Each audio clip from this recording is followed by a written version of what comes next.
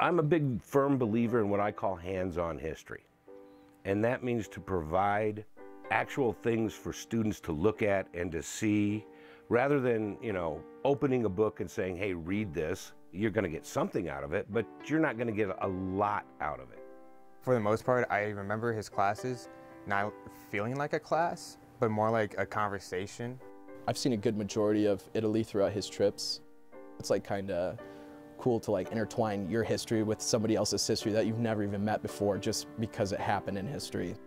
Actually being there, being able to physically touch it, being able to see it is not even close to reading about it or watching a movie about it or any of that. And every kid that we take over there gets that experience.